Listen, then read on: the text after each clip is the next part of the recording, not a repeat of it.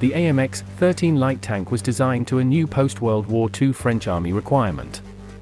In the post-war years, France was rebuilding from years of German occupation and war and eventually restocked her inventory through Allied donations, captured German equipment and pre-war supplies. Design on a new light tank commenced in 1946 and was handled by the concern of Atelier de Construction d'Isles Moulineaux. The result was a conventional tracked armored vehicle mounting a unique, oscillating, turret assembly which, after trials, was adopted by the French Army as the AMX-13. Production was handled by Atelier de Construction Rouen, to which some 7,700 units were completed from the span of 1952 to 1987. Beyond the 4,300 units produced for the French Army, a further 3,400 examples were exported to French allies worldwide. As can be expected, the AMX-13 was highly influenced by World War II armored warfare doctrine. She was designed around a traditional, track and wheel, system allotted 5 double-tired road wheels per trackside, a front-mounted drive sprocket and a rear-mounted track idler. Power was derived from a SOFAM Model 8 GXB 8-cylinder water-cooled gasoline-fueled engine developing 250 horsepower. Capabilities included a top speed of 37 miles per hour and an operational road range of 250 miles, while the hull was suspended on a torsion bar system which provided the needed cross-country mobility.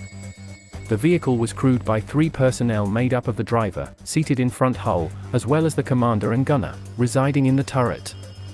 An automatic loader negated use of a 4th dedicated crewman and thusly allowed for a more compact turret design. NBC protection was not afforded and night vision equipment was optional.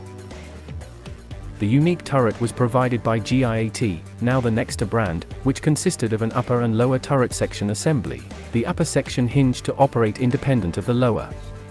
This allowed engineers the ability to mount a very heavy main armament to an otherwise lightweight chassis.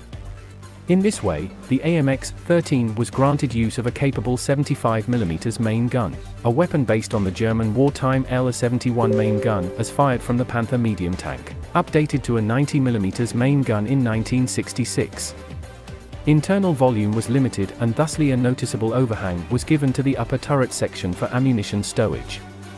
The oscillating turret became the primary design characteristic of only the AMX-13 light tank and Panhard EBR armored car designs frontline vehicles, the concept having never caught on in the mainstream design world concerning armored fighting vehicles. The AMX-13 eventually emerged in many prototype forms to test the validity of various concepts.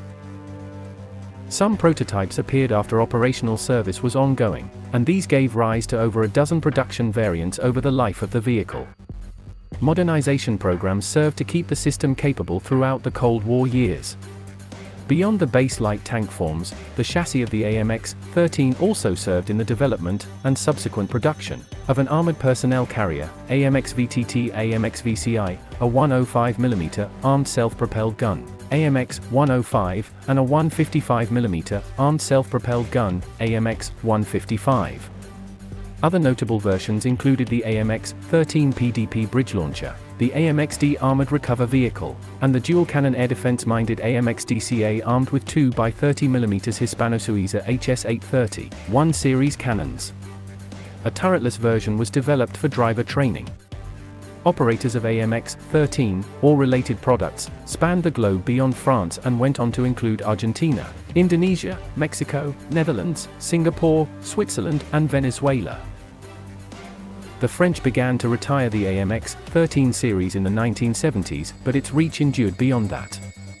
Israeli types were used in anger during the 1967 Six-Day War, though its original 75mm main gun proved ineffective against Egyptian and Syrian Soviet tanks. Some of the Israeli stock managed to find its way to Singapore, which enjoyed operation of some 350 examples which, though modernized, are being phased out as of this writing, 2012.